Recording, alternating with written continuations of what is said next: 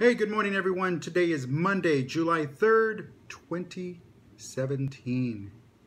2017, July 3rd, the day before Independence Day. Think about it. Back in 1776, on this day, think about it. These people were about to sign the most important document in world history next to the Magna Carta, the Declaration of Independence. They were about to sign this the day before they signed it.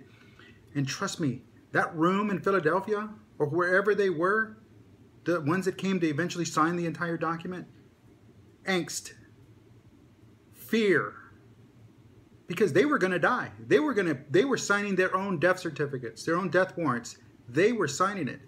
But you know what? Did that stop them? No, because here we are, 2017, United States of America, on the eve of its birthday.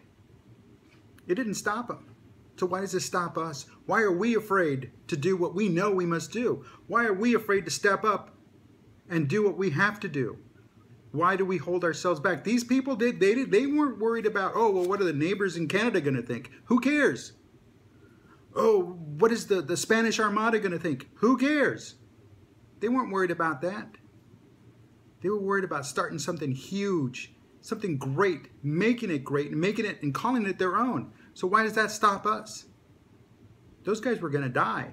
What's our most toughest decision any day? Am I going to have a latte or a cappuccino?